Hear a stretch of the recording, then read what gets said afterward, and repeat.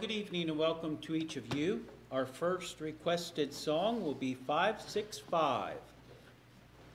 565.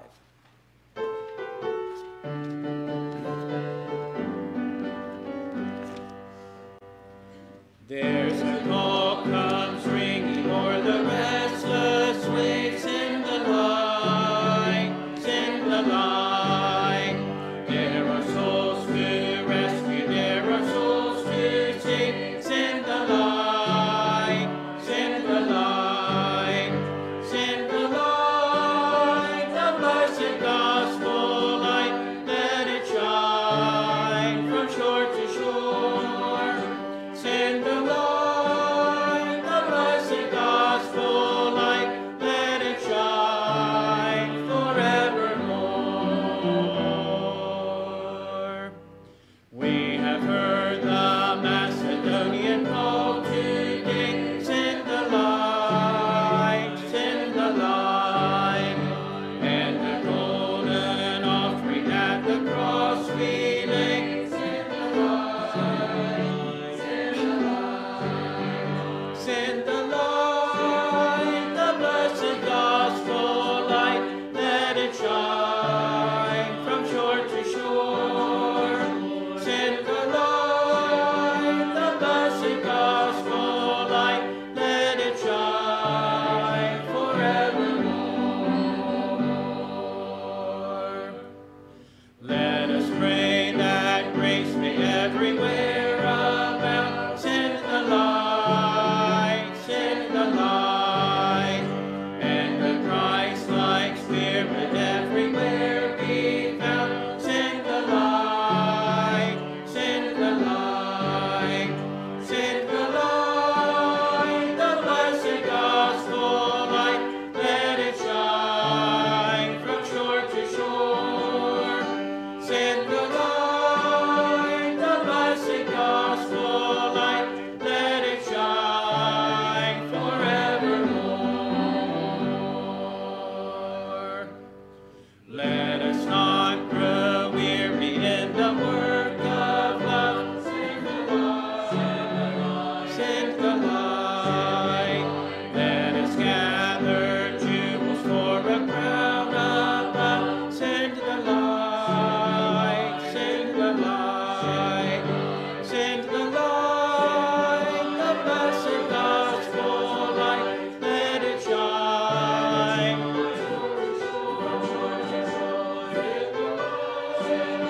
The blessed gospel light, let it shine forevermore.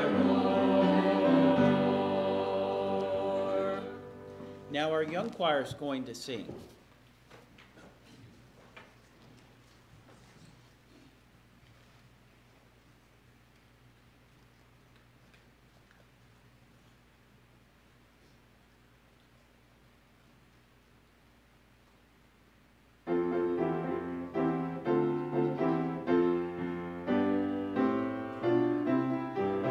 Our Lord, how majestic is your name in all the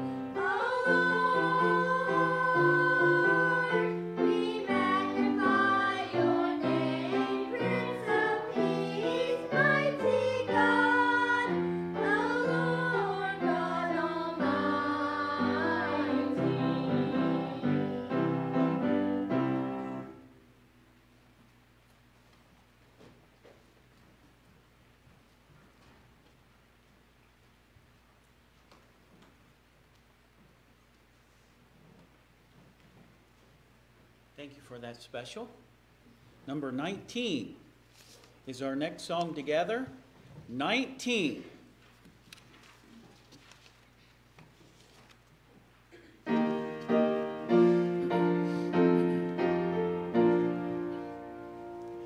Love divine, all loves excelling, joy of heaven to earth come down, fix in us thy humble dwelling, all thy faithful mercies crown. Jesus, thou art all compassion, pure unbounded love thou art. Visit us with thy salvation, and turn every trembling heart. Breathe, oh, breathe thy loving spirit into every troubled breast.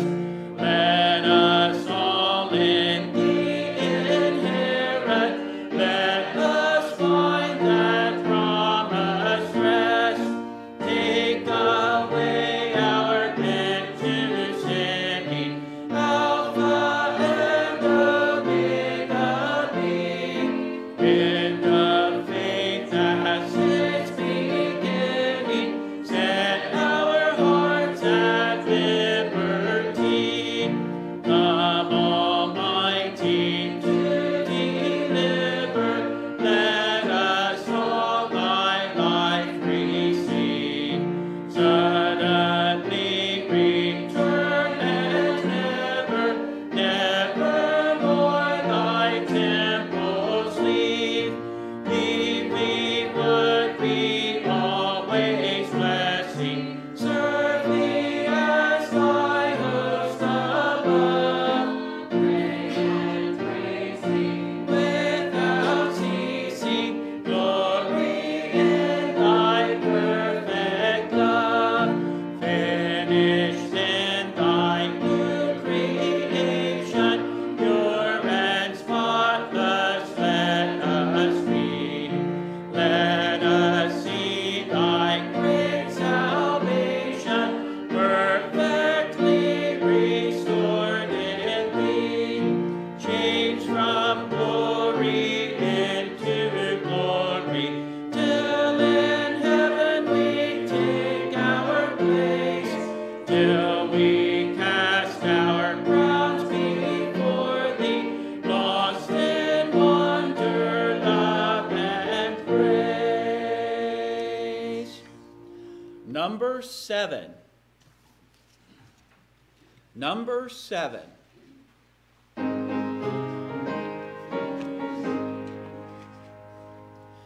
All praise to him who reigns above, in majesty supreme, who gave his Son for man to die, that he might man redeem. Blessed be the name, blessed be the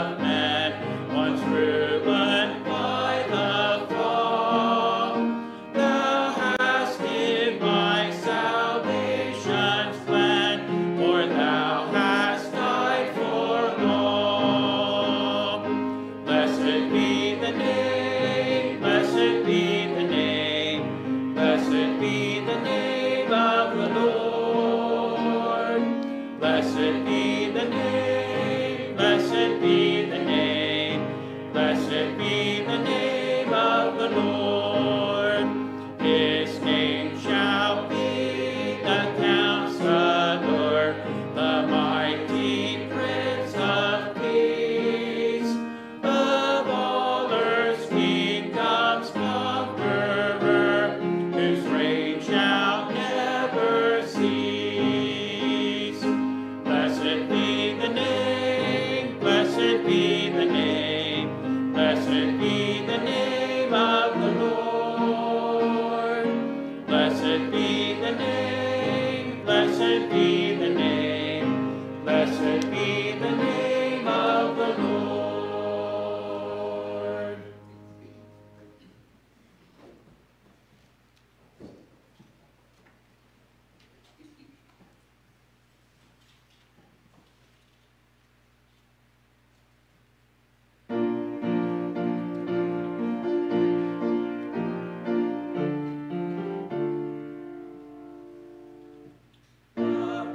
Righteousness of God demanded judgment. The goodness of His heart revealed His love. But all my sin had knocked my soul from heaven. So Jesus had to come down from above. Justice and mercy met on Calvary, where the pure and perfect Savior took my place. Pardon and forgiveness covered all of my unrighteousness, and every drop of blood was full of grace.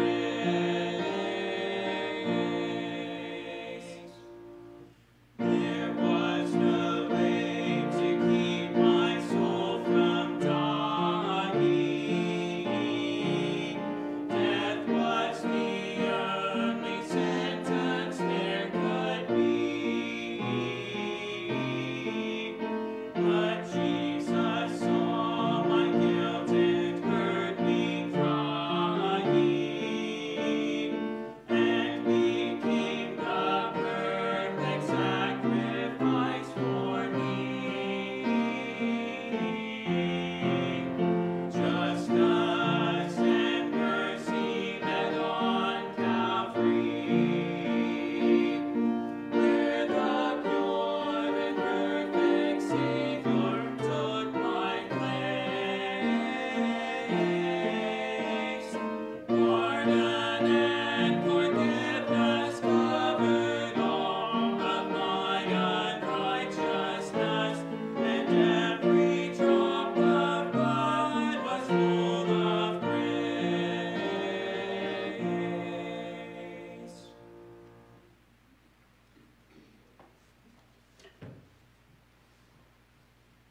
396 will be our next song, 396. If you're able, we invite you to stand while we sing.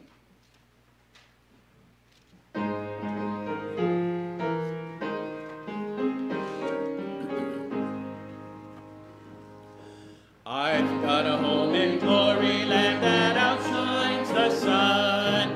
I've got a home in glory land that outshines the sun. I've got a home in glory land that outshines the sun. Way beyond the blue. Dear Lord, oh dear Lord, oh do remember me. Dear Lord, oh dear Lord, oh do remember me. Dear Lord, oh dear Lord, oh do remember me. Way beyond the blue. I took Jesus as my Savior, you take him too. I took Jesus as my Savior, you take him too. I took Jesus Jesus as my Savior, you take him to while he's calling you. Dear Lord, do remember me. Dear Lord, do remember me. Dear Lord, do remember me. Way beyond the blue. May we bow for this prayer. I'd like to ask Brother Rob Miller if he'll lead us, please. Thank you, Father, for another opportunity to be gathered at your house tonight. Pray, Father, that our hearts and minds would be open and fully receptive to your word, and allowing your Holy Spirit to come in and guide us unto the truths that you would have us to learn tonight. Please continue to be the special needs of your people, and pray your mercy to be extended unto them. Help us as we go out into the world each day of our lives, be striving to make a difference by giving of ourselves unto you so that you can work through us in reaching out unto others who do not know you or have you as the Lord and Savior. Please lead and direct our pastor tonight, empower him, and give him the words to speak that we need to hear. Forgive us each of our sins. In Jesus' name we pray. Amen. Amen. Please be seated.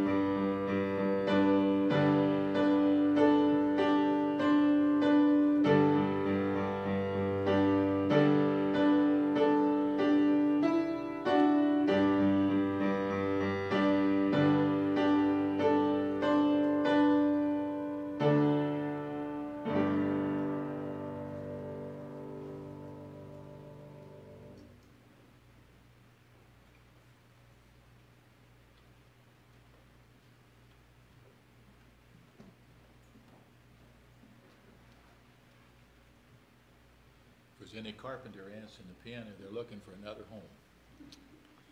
It's been a blessing to have Ken and Connor and Crystal with us for a few days, and I asked him before the service if he had a word he wanted to say to us before they go back to Pennsylvania. So I just got a signal he does. So Ken, I'll let you come.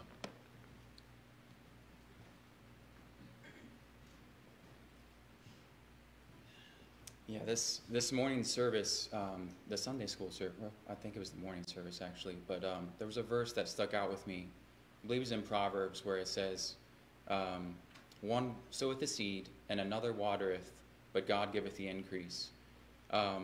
This past year, we had switched churches over in Pennsylvania, and if you wanted the backstory behind that, I won't go into that now, but one of the hardest things with that was actually finding another church to go to.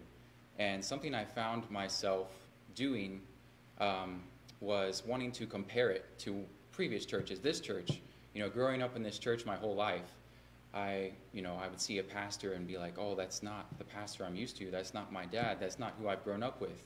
That's not the style I've grown up with. That's not what I'm used to. But as I started to pray and ask God to be, to work within my heart, I was seeing that God was giving the increase. Even though the vessels that I was seeing before me were not what I was used to, were not what I was familiar with, God was giving the increase. And I think one of the things that I've been seeing a lot recently, I was just talking to CJ about this the other day, but today we're seeing a lot more ways to attack one another. We're seeing a lot more ways to find differences between one another. And this morning's message I found really refreshing to encourage us to that when we're spreading the word, not to be discouraged when we don't see that fruit immediately, when we don't see someone turning to God, when we don't see someone's heart reproved, or if we try to show them how to walk closer with God, if we don't see that fruit bearing right away. And that's because that's what that verse says, is God gives the increase. We're just that vessel for the Holy Spirit to work within us. And I think it's another part of that, very important part of that verse is, it says, one soweth the seed and another watereth. And so that's showing there a unity of brethren, a unity of honor, of serving and worshiping and glorifying our God together. And so that requires, having a bond with our brothers and sisters in Christ. And I think another thing that has, this is mainly just me sharing, my testimony recently, but also going into a new church, you're not familiar with everyone, you're not familiar with their events or, what they do together to gather together in fellowship. And so there's a tendency to want to kind of back off and not get involved or not give your talents and glorify God. But that's needed. That's necessary. I've seen it so many times where people have, when you share your testimony, when you open up, when you truly tell what is going on in your life and in your heart, that motivates someone else. That motivates someone else to say, oh, I'm going through that too. I'm really struggling with that. Can you show me how you got over that? And I think that's just something crucial that we really need more of today when we're going to be combating these things where people want you to find your differences between your neighbor down the street or whoever you're voting for or whatever it is, that we need to stick to our values and stick to our unity under Christ. That's our main head. And not to be following people of this world, but to be sticking to God and the one who gives the increase, and to be trusting in him, and to know that we have fellow brothers and sisters in Christ who have talents that maybe aren't ours. Maybe they can water what we can't do. They can sow. We can sow. They can water. There's just such a beauty to know that the Holy Spirit is working in each of us, but yet it's all working towards the same goal. So I wanted to offer that as a encouragement as well, in addition to this morning's message. So if you don't mind, I also wanted to pray with you guys, just because it's a blessing to be here, and wanted to join together in prayer. Lord, thank you so much for tonight. I just thank you that we have a house that we can come to. We thank you that there are many hearts here that are just seeking you first in their lives, that there are people here who just want to set aside themselves, set aside their own desires, what they could be doing with their own time, and they just want to come and give glory and honor to you. You're the one that has given us all things, Lord, and you've given us way beyond what we deserve. Every time we fall short, every time we don't do what we're called to do, you're still there for us. If we repent and turn our hearts over to you, you guarantee to be there for us, Lord. You're always faithful to your word, to your covenant, what you've promised to us, Lord. That's just something beyond anything that we can give back, but yet you still do it for us. You first showed your love to us by sending your son to die on the cross for us, and I just thank you for that love. Please, Lord, help us to have that love and share that love with others. Help us to be burdened for the lost, those that need you, not to give up when they don't immediately turn to you, Lord, but to know that you are the one that gives the increase, to know that you are the one that turns hearts. You are the ones that opens up those heart's doors, Lord. So please just help us to be encouraged with one another. Help us to join together in fellowship and to be a bond that cannot be broken as long as we are trusting in and seeking you first. And I just thank you for all these hearts here tonight once again, and blessing the service. We pray this in your name. Amen.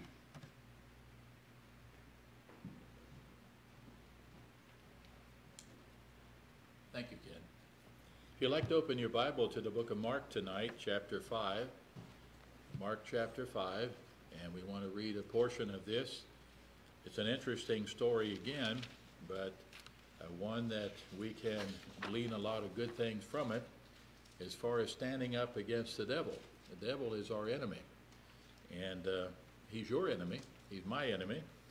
and he works in ways that sometimes we're not aware of, but we certainly need to be much aware of him as much as we can. So in Mark chapter 5 and verse 1, it says, they came over unto the other side of the sea into the country of the Gadarenes. And when he was come out of the ship, immediately there met him out of the tombs a man with an unclean spirit, who had his dwelling among the tombs, and no man could bind him, no, not with chains, because that he had been often bound with fetters and chains, and the chains had been plucked asunder by him, and the fetters broken in pieces. Neither could any man tame him. And always night and day he was in the mountains and in the tombs, crying and cutting himself with stones. But when he saw Jesus afar off, he ran and worshipped him, and cried with a loud voice, and said, What have I to do with thee, Jesus, thou Son of the Most High? I adjure thee by God that thou torment me not. For he said unto him, Come out of the man, thou unclean spirit. And he asked him, What is thy name?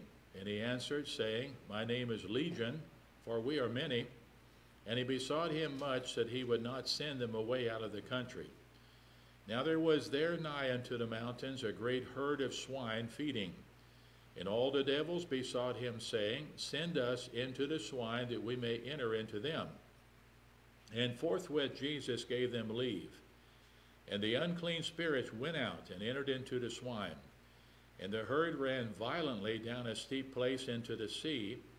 They were about 2,000, and were choked in the sea. And they that fed the swine fled and told it in the city and in the country. And they went out to see what it was that was done. And they came to Jesus, and see him that was possessed with the devil, and had the legion sitting and clothed and in his right mind, and they were afraid. And they that saw it told them how it befell to him that was possessed with the devil, and also concerning the swine. And they began to pray him to depart out of their coast. And when he was come into the ship, he that had been possessed with the devil prayed him that he might be with him. Howbeit Jesus suffered him not, but saith unto him, Go home to thy friends, and tell them how great things the Lord hath done for thee, and hath had compassion on thee. And he departed, and began to publish in Decapolis how great things Jesus had done for him, and all men did marvel. There's an important point to be made here. All of this really happened. All of it really happened. Sometimes we might think that things like this are not around us today, but you stop and think about the evil and the very things that shock you, that you hear people doing. Well, there's an origin. There's an origin of it. And I think when you look at this fella, this man, there had been a time he had been a precious baby. There had been a time he was somebody's little boy. But we must not deny what evil spirits can do. And we know that evil spirits can definitely influence the life of an individual. Today it's called mentally ill. Those who have some of these tremendous characteristics about them and what they do, they say, well, it's mental illness and so on like that. But you have to look deeper than that. So the message for us is the devil hasn't quit. He's still out there, still working. He's here tonight. And he goes to church all the time. And he's trying to do what he can do. In Revelation chapter 12 and verse 4, it talks about that when Satan fell, he took a third of the stars of heaven with him. Now what that indicates is about a third of the angels followed him. Now you can think about how many angels there are, and there are places in the Bible that refer to that, but there's a lot of evil spirits, a lot of them. So I'm not trying to give us nightmares, but what we are realizing is self-destructive behavior is everywhere. And people are doing things that, why do they do them? And how terrible it might be. In the 7th verse, you notice the cry, What have I to do with thee, Jesus, thou Son of the Most High? I adjure thee by God that thou torment me not. So the idea is there are cries against God's righteousness, there are cries against God's judgment, but they are seldom identified for what they are, and that is being of the devil. You notice also in the 17th verse, they began to pray him to depart out of their coast. So the mood of society. We'd rather have our swine, we'd rather have our demon possessed, but we don't want Christ. The mood of society. Give us Barabbas, crucify Christ. 2 Corinthians chapter 4 tells us that Satan is the god of this world, and he blinds the mind. He blinds the mind to where that a person really doesn't see what they need to be seeing. Ephesians chapter 2 says he's the prince of the power of the air. And Ephesians chapter 6 tells us he controls the principalities and the powers of men. So we have a warning, 1 Peter 5:8, to be sober, be vigilant, because the adversary, our adversary the devil, walketh about as a roaring lion, seeking whom he may devour. And don't ever get the idea because you're saved, you're safe. There's been too many found out that's not the case. You have to watch and pray, and you have to resist him with the word of God. That's the only way it can be done. So he wants to sift us as wheat, like he did Peter, take the good out of us and leave us weeping and leave us with regrets. But we must not fail to recognize Satan's work in the lives of individuals. And otherwise, as we're saying, the devil can get the best of any of us. Those disciples, Peter, the others, they were the cream of the crop as far as servants of God were concerned. But the devil beat them at their game. And so we have to be careful, because the devil can conquer our spirit. He can conquer the way we're thinking. He can conquer the way we're feeling, to where that we can, as they did in the Garden of Eden, make serious mistakes. In the 5th chapter of Acts, we just want to look at a couple examples of what we're talking about. In Acts chapter 5, and there in verse 3, there had been a lot of good work that was coming forward in the 4th chapter of Acts, because the church of Jerusalem had grown overnight by thousands. And that was largely due to the fact on the day of Pentecost in Acts chapter 2 that God called into the New Testament church Old Testament believers. You know, Acts chapter 2 is not a new plan of salvation, but it's God calling Old Testament saints who had come to worship for the Old Testament annual Sabbath of Pentecost, and God opened their eyes and called them into the New Testament church, and they were added on one day about 3,000. So you have them, they came from all other countries. They didn't live there in Jerusalem. You can imagine what would happen, I've said this a number of times, if 3,000 people was to join Faith Baptist Church in one day, and they were all from another state. So what would you do?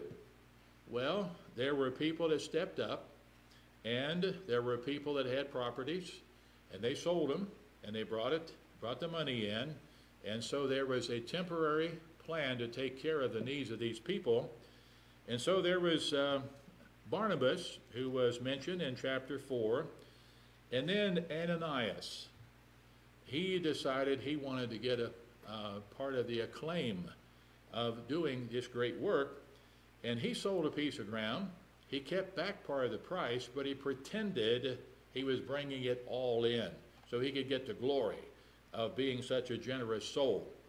But in the 3rd verse of Acts chapter 5, Peter said, Ananias, why has Satan, you see the devil got in the picture, why has Satan filled thine heart to lie to the Holy Ghost and to keep back part of the price of the land? Now he influenced his wife. His wife did the same thing. She was in on it. And so both of them wound up dead. God took them both home prematurely. But they had passions. They had objectives. But the devil got into those. And so the devil can get into our passions. He can get into our objectives. and calls us to step over the line with the Lord. In 1 Chronicles chapter 21, 1 Chronicles chapter 21, and there in verse 1, David being accredited as a faithful man, a man after God's own heart, yet it tells us in 1 Chronicles 21:1, Satan stood up against Israel and provoked David to number Israel. Now, the problem was the only way that Israel was to ever be numbered was God had ordained a plan that everybody was to bring a certain amount of money, a very small piece of money, put it into a box, and then the money would be counted, and that way they would know how many men that Israel had. So it spoke of redemption. God only identified his people through redemption. Well, David did it his way. And of course, it got into a lot of trouble for David and for the nation. But the point I'm making up is, here is a man that ordinarily would not do anything like this, because his heart was so disposed to do what God wanted him to do. But on this occasion, the devil made him headstrong. And you know what happens when you get headstrong? You will go up against what you even know is right at a point, because you don't want to give in. So we have to realize self-determination is not the same as the leadership of the Holy Spirit. But the devil likes to push us in those directions. In the 12th chapter of Revelation, in verse 9 and 10, it talks about how that the devil accuses God's people before God day and night. Did you know that your devil has already mentioned your name to God today? He accuses us to God day and night. So he wants us to develop our own priorities instead of serve the Lord's will. But he also seeks to create alienation between us and God. And of course that leads to indifference, which leads to hardness of heart. So just how successful is the devil? We know how successful he is with promoting wickedness, corruption, and that which is Antichrist. But one of the things I want to point out is 2 Corinthians chapter 11. 2 Corinthians chapter 11, and here in the 13th through the 15th verse. 2 Corinthians 11, 13 through 15. For such are false apostles, deceitful workers, transforming themselves into the apostles of Christ, and no marvel, for Satan himself is transformed into an angel of light. Therefore it is no great thing if his ministers also be transformed as the ministers of righteousness, whose end shall be according to their works. Christ said that we had to beware, because many would come in his name, saying that preaching Christ, but they would be deceivers. Well, we live in a time, and our world is full of professed Christianity. But false Christianity is one of the greatest examples of the work of the devil. And how many want to go on that? How many want to take that up? 1 John chapter 4 and verse 1 says we have to try the spirits, because there are many false prophets that are going out into the world. And 2 Peter chapter 2 and verse 1 and 2 talks about that just as there were false prophets in the Old Testament, there will be false teachers in the New Testament, and they will make merchandise of people. In other words, they're going to get a good following. So Christ demonstrated the only way to be delivered from the devil's deceits is to hold to the fact of the authority of the Word of God. When the devil tempted him in the 4th chapter of Matthew and other places, it says that every time he answered the devil with, "It is written, it is written." And he didn't argue with him. He said, "This is what the Bible says." So the devil's method was revealed in Eden, the Garden of Eden, and that is to get people to take some exception to God's Word. Do your own thinking. You're intelligent, and do what you think will work out best for you. That's where the Satanists come from. I didn't know where the Satanist platform came from, but I read it in a newspaper, and it is this: the devil, Satan, was the first one to stand up to God and demand his rights. So they hold Satan high as a hero of civil rights. And they've got a pretty good following.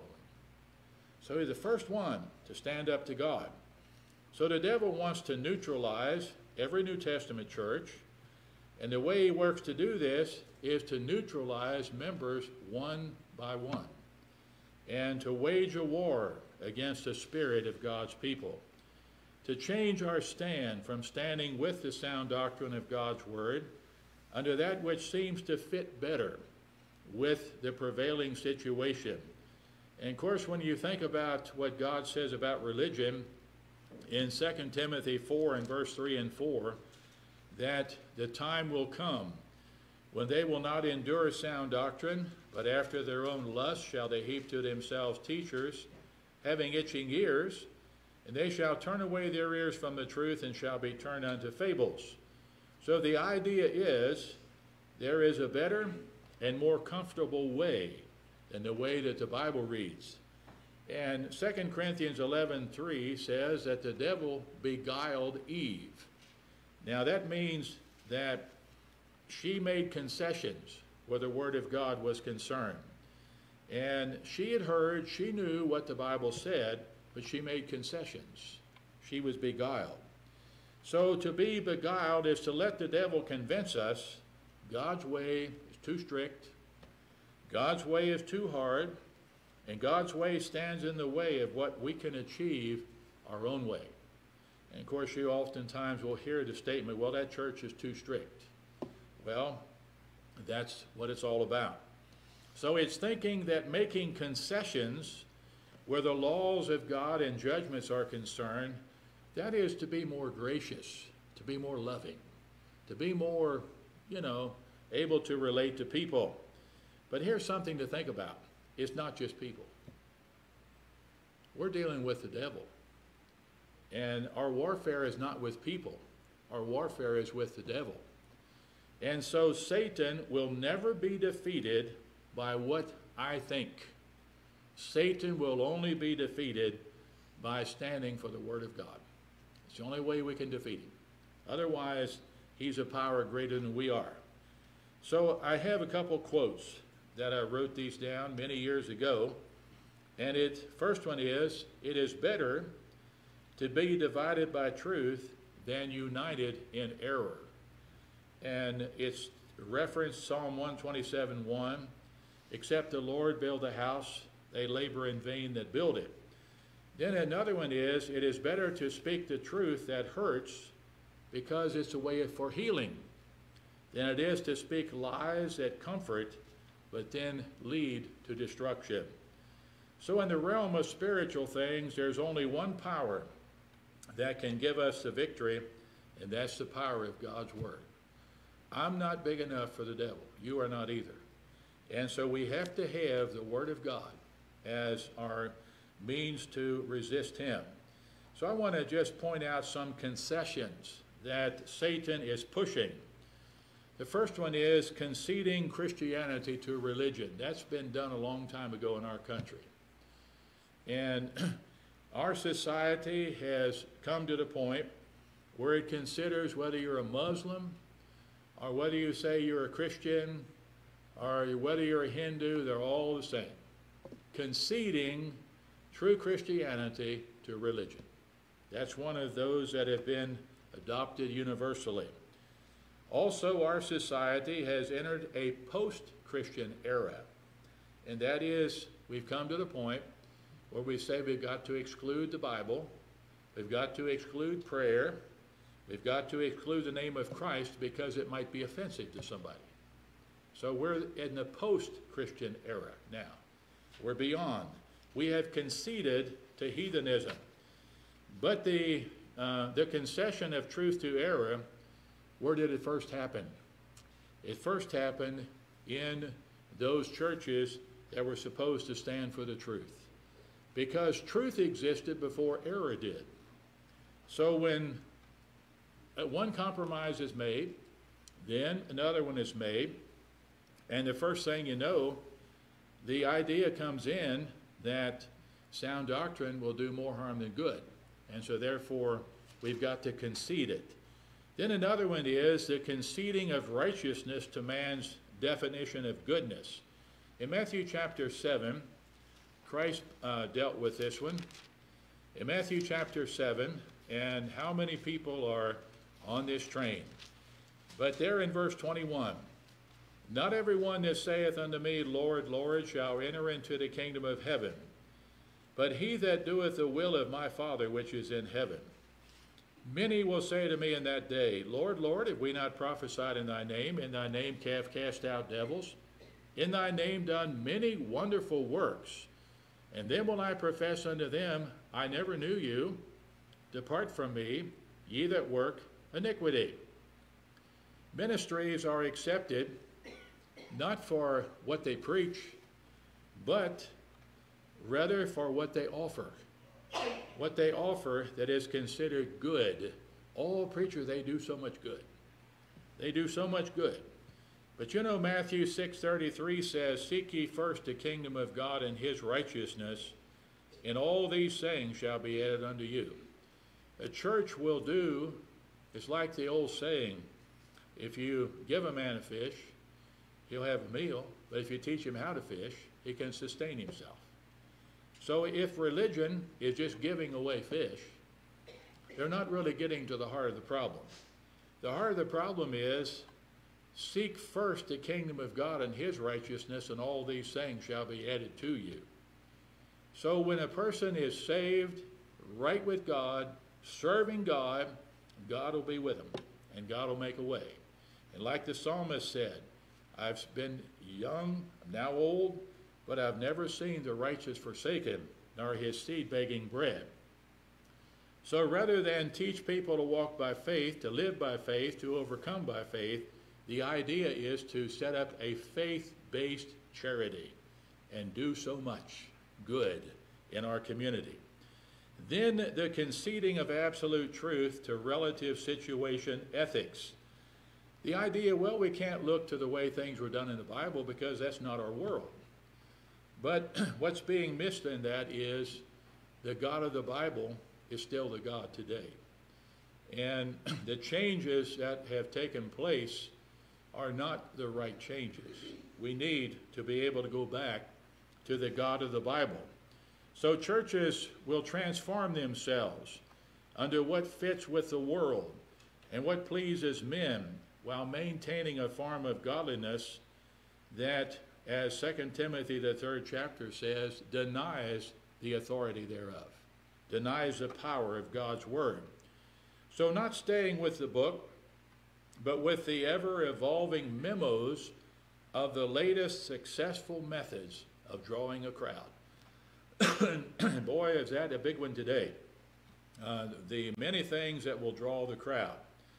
2 Timothy 3:16 and 17, I think these are some of the most important verses. If anybody wants to know what is New Testament doctrine, what is correct, how should we establish and structure our doctrine, 2 Timothy 3:16 and 17. All Scripture, that's Old Testament and New Testament, is given by inspiration of God and is profitable for doctrine, all of it, for reproof, for correction, for instruction in righteousness, that the man of God may be perfect, thoroughly furnished unto all good works. So what is proper New Testament doctrine? It is based on the principles that are taught in the Old Testament. The same God. And if God was to change, then he would not be true to himself, because he said he has never changed. So this thing has come around in my lifetime, and it really caught on like wildfire. Well, we're not under the law. And you know what it means? We don't have to worry about the examples, the principles that are in the Old Testament, because we're under grace. We're not under the law. Well, if you don't take all Scripture, if you don't observe the principles as they're taught through all Scripture, you don't have true New Testament doctrine. You don't have true New Testament doctrine.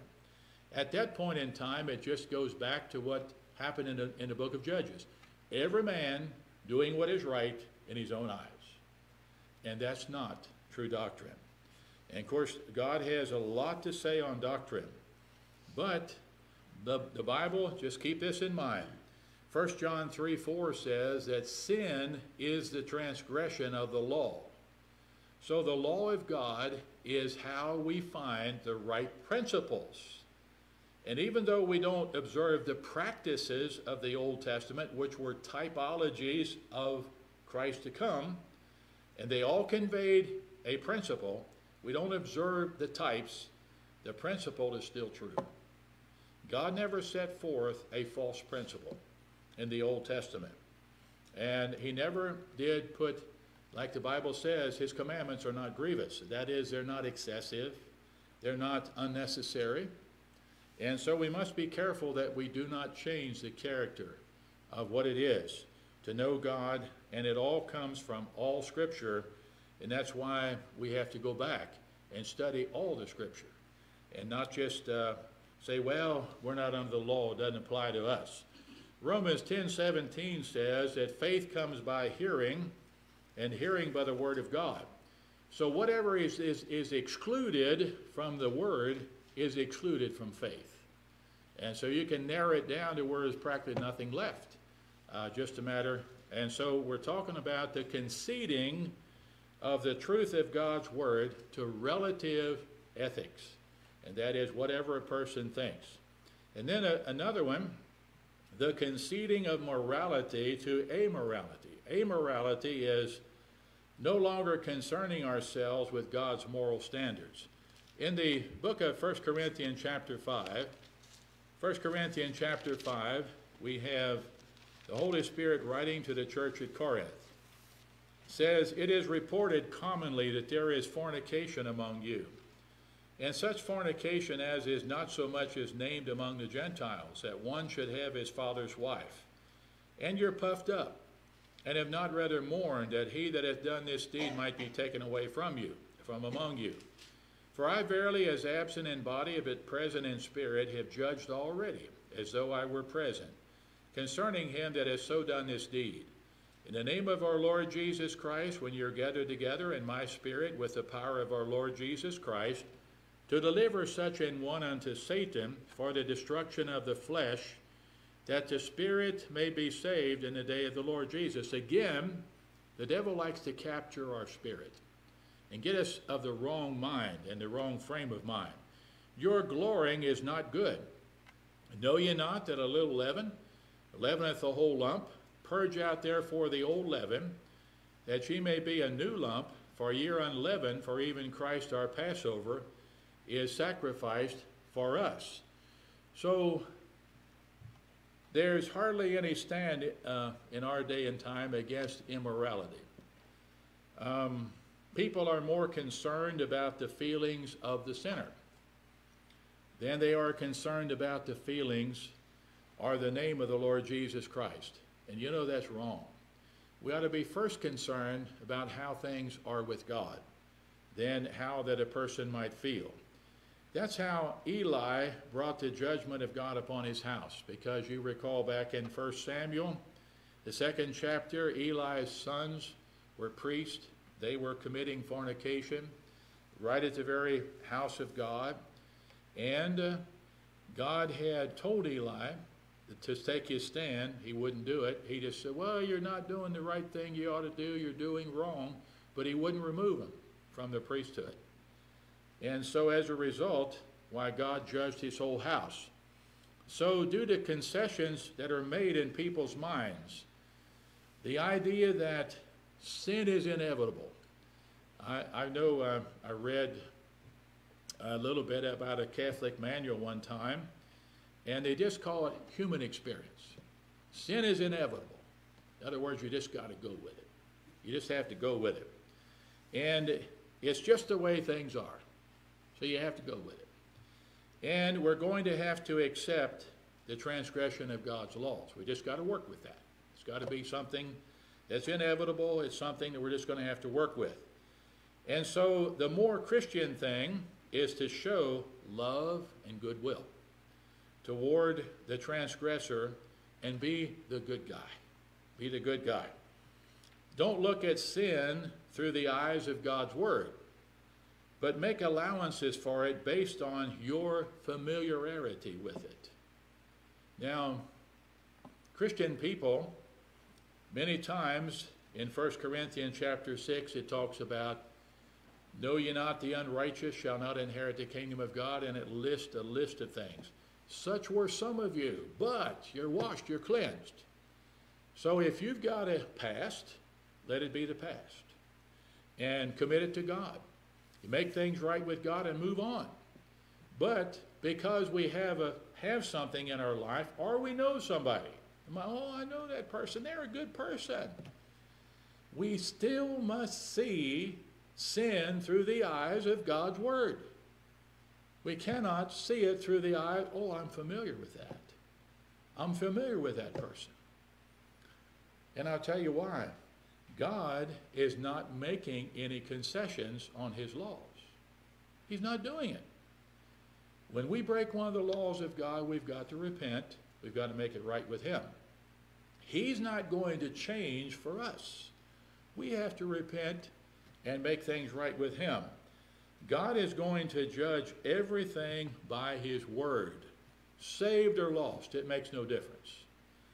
And like we had in our Sunday school lesson this morning, it didn't matter whether they were just of the seed of Jacob or whether they were of the spiritual side of Israel, the same message to the same people. And sometimes we just take the, oh, well, you know, they're not saved, so. And we become so familiar with sin that we no longer see it through the eyes of God's word. God only looks through the eyes of his word. And he is merciful, not willing that people perish, but that they repent, not accepting us as we are, but through repentance and faith and cleansing by the blood of Jesus Christ, why then things are established on the merits of the Lord Jesus Christ. So God is not going to concede any of his word. It doesn't matter how that you and I might frame it. I know there are talking points, and people can frame anything in a wrong light. They can present anything that's wrong and yet make it look or sound good. And God's not going to change because of that. He's going to judge the world in righteousness. And so we must not get to the point where we're so familiar with things and so familiar with people who are doing wrong things to where we start conceding God's righteousness to sin. We must not do that, but rather we must answer the call, who is on the Lord's side? You know, over in 2 Corinthians chapter 4, this is one of the things that makes a New Testament church unpopular. But in 2 Corinthians chapter 10, 2 Corinthians chapter 10 and verse 4, the weapons of our warfare are not carnal, but mighty through God to the pulling down of strongholds, casting down imaginations, and every high thing that exalteth itself against the knowledge of God, and bringing into captivity every thought to the obedience of Christ. So things that are wrong are wrong. And God says that a church has to view them that way. And we cannot let pride prevail. We cannot let certain personalities prevail. We have to deal with things for what they are. And a church has to do that. If a church doesn't do that, then those things will get the upper hand. And you know how they get the upper hand? In the spirit of man. Man begins to think, well, I know that person. They're pretty nice to me. And the first thing you know, then the sympathies begin to shift.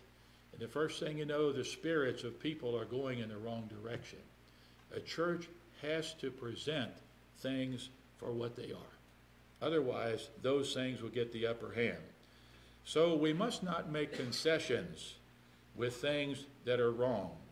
In Luke 18 and verse 8, Christ asked the question, when I come, will I find faith on the earth? And that's a question we have to answer as a church.